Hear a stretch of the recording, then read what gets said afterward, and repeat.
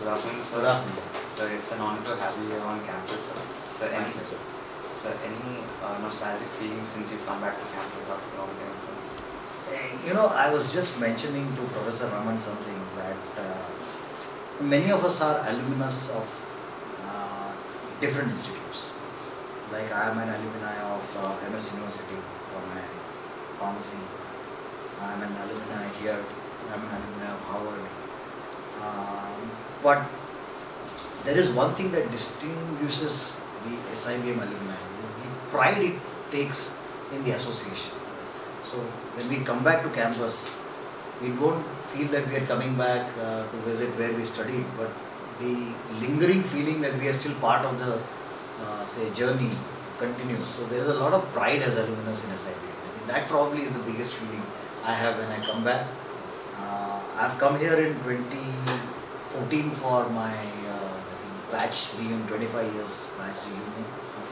Last year, I think sometime I came when I think the institute honored me as the best alumnus of the year. So I'm very, very connected with the institute, and I feel there is a sense of pride in associating with this area. So firstly, sir, since you mentioned, so you've been an alumnus of SIBM, Harvard, so you've worked at Baxter and MSD Philippines.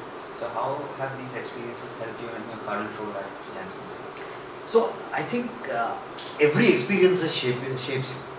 So and for example, the time I spent here in SIBM helped me understand that as a person, I need to have belief, I need to have an understanding and an opinion. I need to be free enough in my mind to express myself and understand the environment better. And this is very different from other management institutes. That experience is something that it does. I spent 16 years at a company called Hex, which became Sanofi later on. I learned a lot there because of the scientific temper that German company used to have and the way it used to organize itself.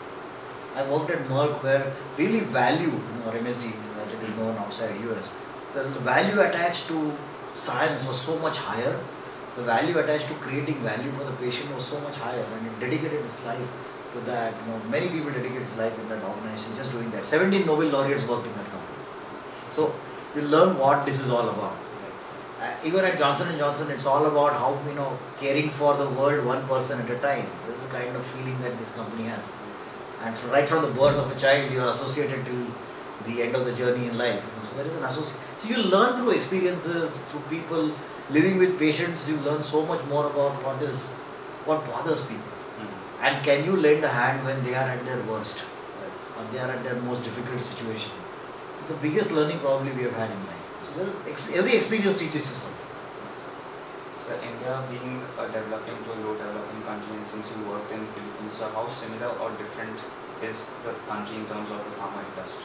So I have worked in different healthcare systems. I worked in Germany for probably longer, 3 years. I worked in Russia in and out. I worked in Philippines. I worked in India. I worked on and off in certain other places also. Every healthcare system is different. And I think the root is how do we deliver healthcare to people. Philippines and India are not very different.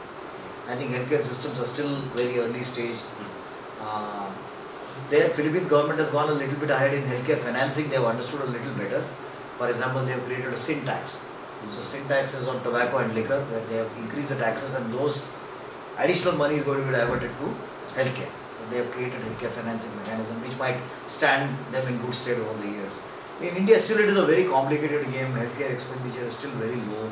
So the delivery is still not there. So there is more challenges in our system, and there is more to do here in our country right now than advanced nations. But advanced nations have other problems.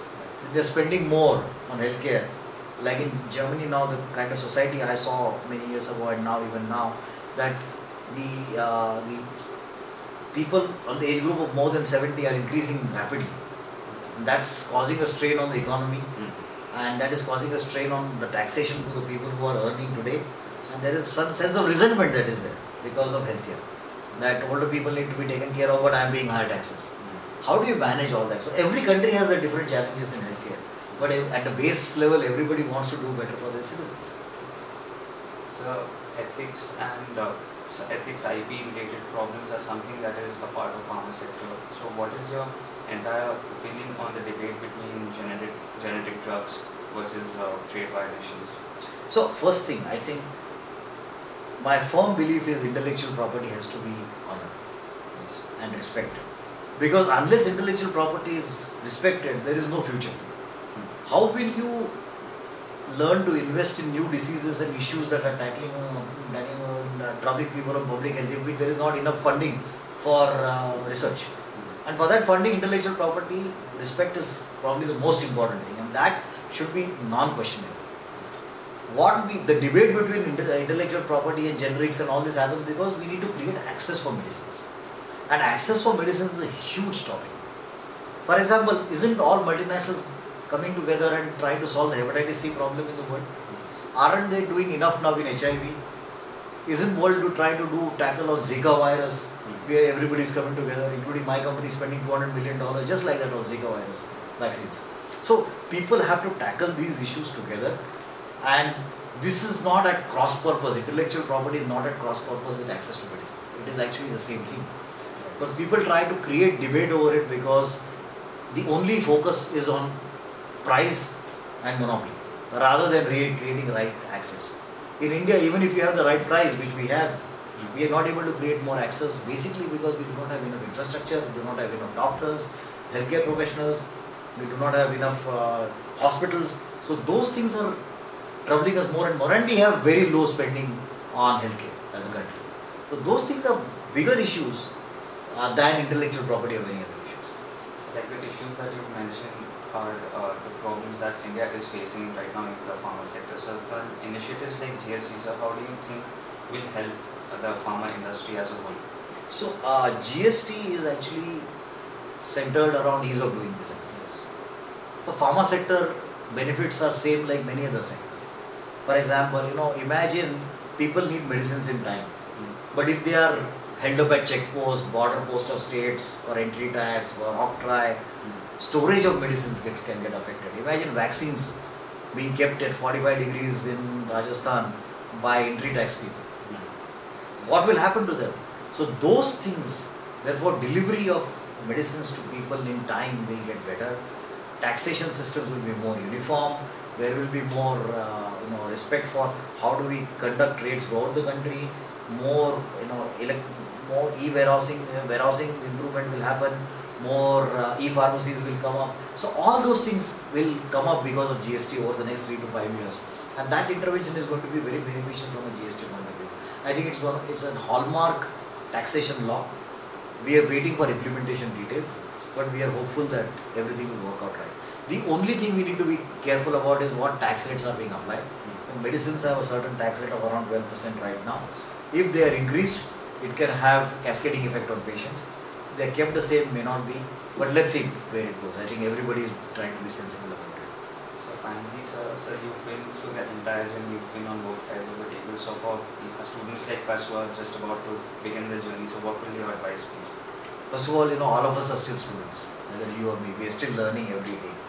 I mentioned to everyone in the interaction also that creating better ecosystem on inquiry, formation of opinion based on research and facts, and learning how to respect each other's opinion are probably far more relevant aspects of your education than sometimes learning what you learn in terms of actual subjects. Subjects will teach you, but take interest in those, because I'll tell you, all theory was practiced somewhere else and has been written on back as theory. So learning that theory is very, very important. So my advice to all of you is really go all out, be more eco-sensitive, environment sensitive, learn about what's happening around you. I would highly recommend take more interest in public health. That's an important discourse for our country and the world. And enjoy your time here, because that only if you enjoy you will learn. This is a great training ground for you to build yourself as a better human being, better citizens, and ensure that you learn that well in these 2 years.